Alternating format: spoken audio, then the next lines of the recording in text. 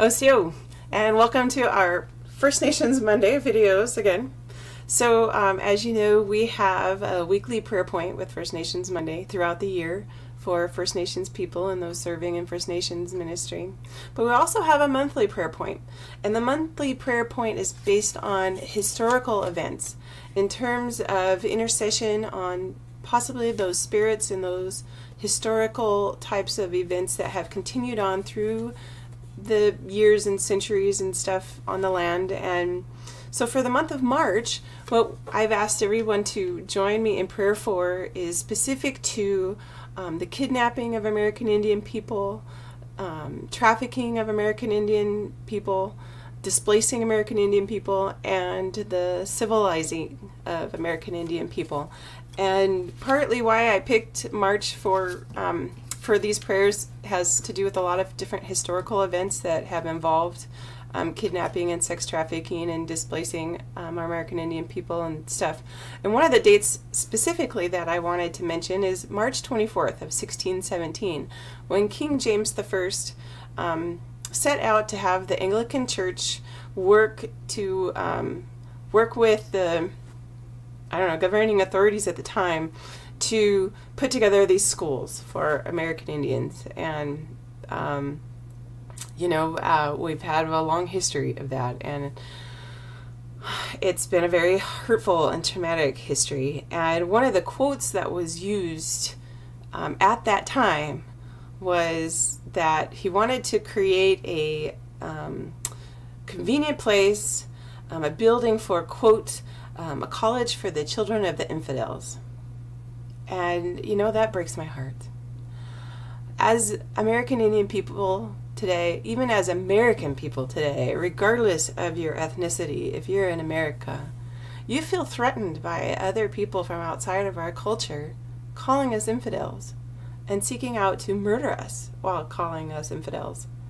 But here, back in the 1600s, it was Europeans calling the American Indians infidels, and that's heartbreaking.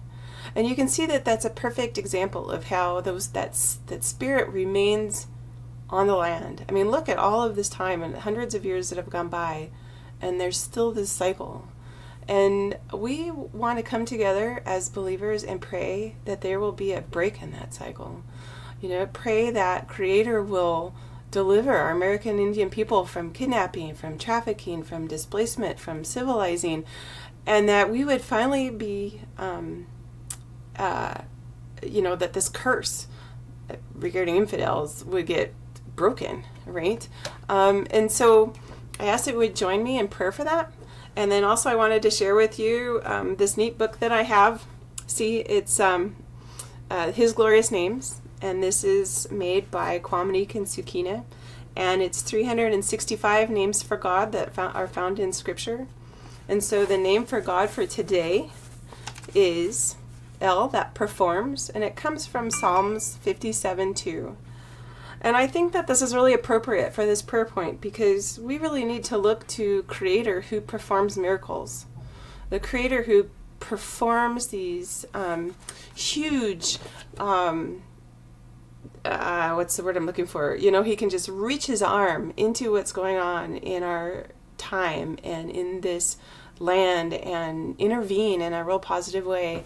And so join me in praying to El, to Creator who performs, that he would perform a miracle and many miracles, that he would perform the restoration of restoring our American Indian people from all of the history of hurt and trauma and the things that have broken our homes over this kidnapping and trafficking and displacement and civilizing, and that he will miraculously bring restoration. And so thank you very much for joining me in prayer. Thank you for giving me this opportunity to share a little bit. Thanks for all your views, and I just ask that you would pass this along. So have a good night. Wado.